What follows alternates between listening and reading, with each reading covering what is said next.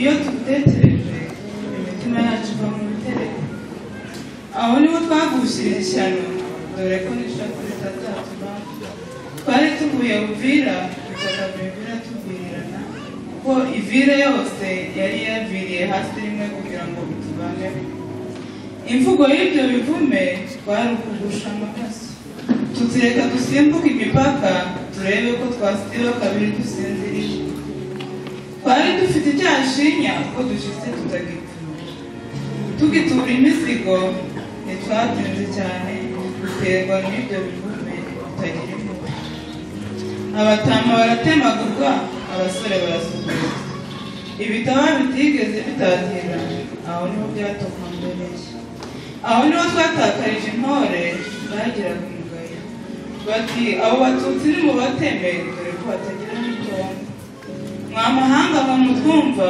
nimuduhoze muduhanira abo bagizi ba ruharwa agato rwasa nabo basangiye gusesagura amaraso yabo badasa komera murenge tuzongera tukubake harakabaho umurenge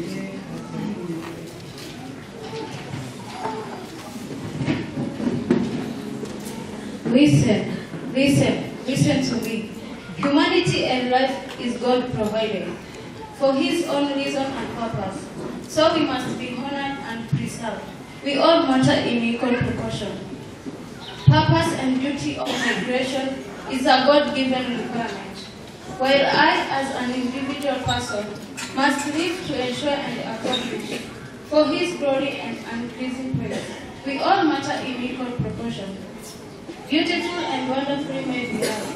In His image and likeness, we are made for His representation. For great works here and beyond. Spare my life for this task, I pray. We all matter in equal proportion. Consider me therefore as your sister. Consider me as your brother. Consider me as your mother or father. Or probably a distant relation.